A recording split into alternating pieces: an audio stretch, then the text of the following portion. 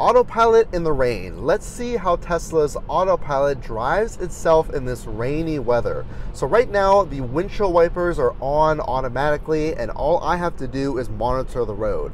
This is basic Autopilot, so what it's doing is steering for me right now. The braking and the accelerating is happening as well. And my job is to simply sit back and monitor the road. Always have a hand nearby if you have to intervene, which is rare, and pay attention to the screen. Because occasionally in this basic Autopilot, you're going to get messages like that. It says apply slight turn-in force. So it's really that simple. This is steering, doing the braking, the accelerating, and a lot of people ask, well, how much does this cost? How often do I have to use it?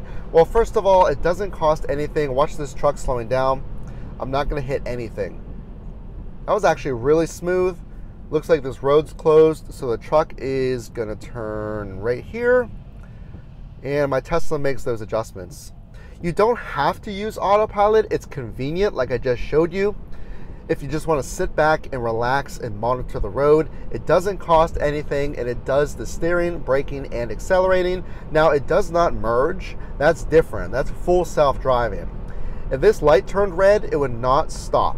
That's right, because this is basic Autopilot.